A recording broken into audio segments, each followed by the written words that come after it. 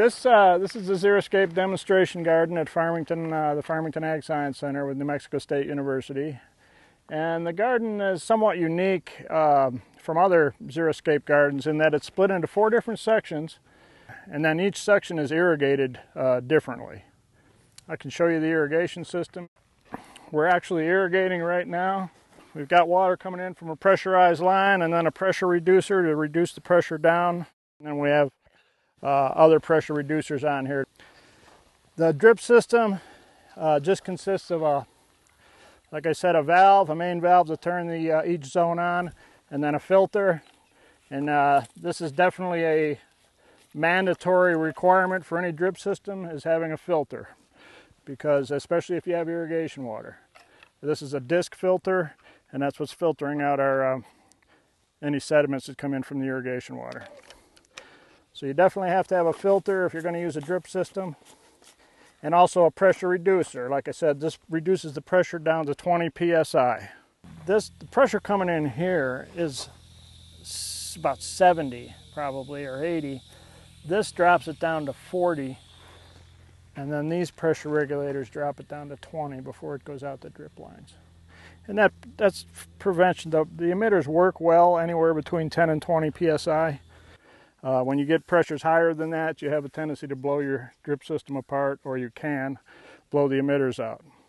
Okay, here's a manifold that you can use along your lateral and irrigate 8 separate plants with. It has a built-in filter, so you get a double filtration with the system. You have your filters up at your valves, and then you have a built-in filter here. And then you have 8 emitters that are built right into the manifold, and these are removable. And then the water will come up. Here's the water. The water will go through your lateral, come up on this riser, and go into the manifold, and then come out the emitters and through this microtube to your plant. Now we have all 1 gallon per hour emitters. These are color coded. These Rainbird models, these are 1 gallon per hour emitters. We have all the same size emitters in this particular manifold. But you could also take these out. Say you had a bigger plant or larger plant, say that this tube was going to, you could change that emitter out and put a 2 gallon per hour, or maybe even a 4 gallon per hour emitter in instead of a 1 gallon per hour. So it's a very versatile little piece of equipment. It makes life easy, especially in a xeriscape. It may not be suitable for a garden or something like that, but for a xeriscape, it's a convenient little way to monitor the water going to your different plants. And so we just schedule our irrigations by timing. The different irrigations, like I said, we go for 4 hours, 8 hours, and 12 hours for the low, medium, and high irrigation levels respectively. And they also have plugs in case you weren't irrigating a plant out of a particular outlet here. You can put plugs in there.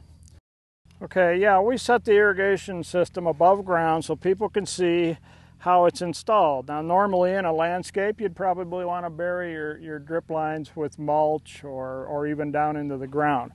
But we want to demonstrate how the system's laid out, so we put it above ground so people can see. Now I showed you those manifolds before, but you can also just plug an emitter directly into your lateral if you want, and then water a plant using that. This is still a 1 gallon per hour emitter, except it's just running directly off the lateral instead of the manifold like we showed you before. And then these little micro tubes will go to your plant. Or you can do it, you can plug in a adapter here, plug the tubing into the adapter, and then put the emitter on the end of the line next to your plant. You can do it either way. Now at the plant itself,